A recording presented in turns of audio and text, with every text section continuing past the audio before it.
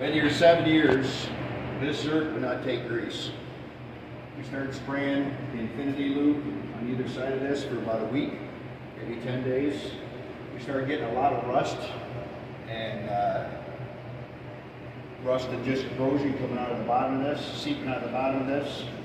Last Friday we were able to get a fitting on this and actually get grease into this Zerk and pump out. If you look right in here, you'll see all the rusty grease. And now, and the first time in 7 years, it's just taking grease.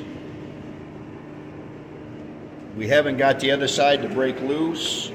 It was, we did put some, we took the Zerk out, took the Infinity Lube, put it inside the Zerk, and then put some grease in behind it, and we're hoping that it's going to bust it up this week.